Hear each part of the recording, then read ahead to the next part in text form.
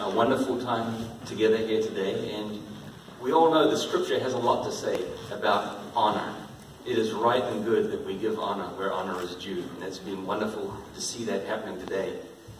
But as we just conclude, we live in a time where love of country has become unpopular with many people out there.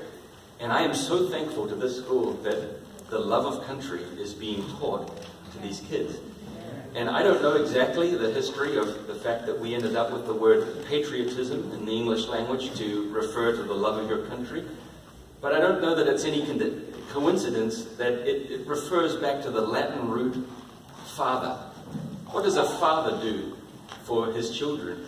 He loves, he cares for, he teaches, he instructs, and he protects and defends.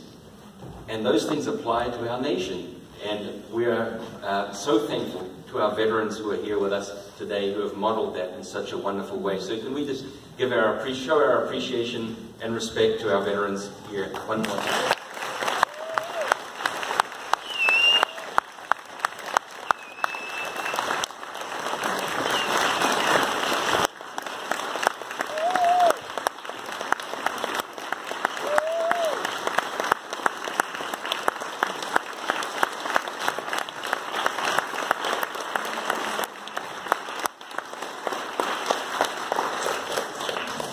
I'm now going to turn it to Ms. Pastunas, and she's going to bring some concluding remarks. Thank you.